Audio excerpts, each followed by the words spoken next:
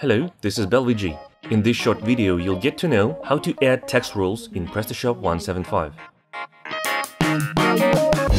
When you work for the international market, you need to take into account the taxes that exist in each country one way or another.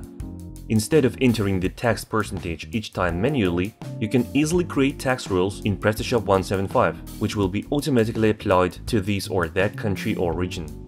Let's start. As you log into Magento panel, go to International section, click on Taxes, Tax Rules tab. Here you will see the list of all tax rules you have created and used. To create a new one, press the Add New Tax Rules group. You'll get to the following form first, where you need to enter its name and click Enable. Then press Save and Stay.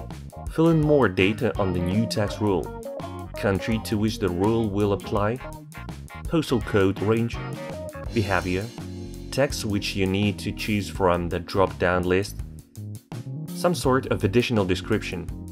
As you enter the information required, press Save and Stay. Your new tax rule will appear in the list below.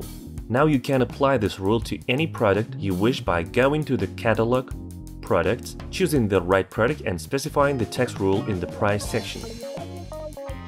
With that, thanks for watching. We hope this video was useful to you, and if so, don't forget to subscribe, push the notification bell so not to miss our new videos when they come out.